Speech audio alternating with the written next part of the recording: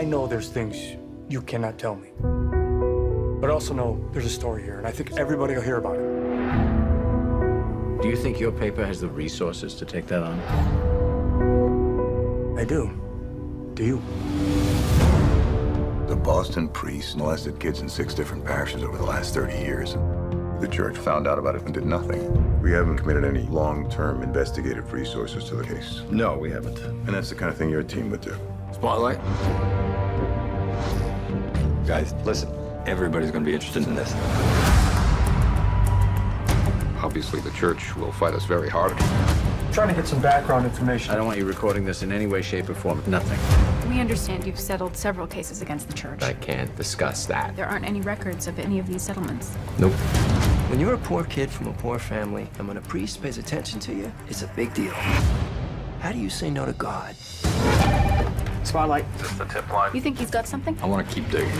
We need to focus on the institution. Show me that it came from the top down. They'll try to silence anyone who speaks out. You leave me alone, you hear me, goddammit? 6% act out sexually. 6% is 90. 90 priests. If there were 90 of these bastards, people would know. Maybe they do. You're going to give me the names and the names of their victims. Are you threatening me? I was doing my job. Yeah, you and everyone else.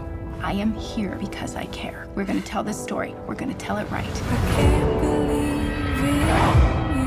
I'm hoping we can keep this between us until we all get on the same page. Is that why we're here, to get on the same page? We've got 2 stories here. A story about degenerate clergy, and a story about a bunch of lawyers turning child abuse into a cottage industry. Which story do you want us to write? Because we're writing one of them. I'm not crazy. They control everything. This is not just Boston. It's the whole country. It's the whole world. They knew, and they let it happen. It could have been you. It could have been me. It could have been any of us.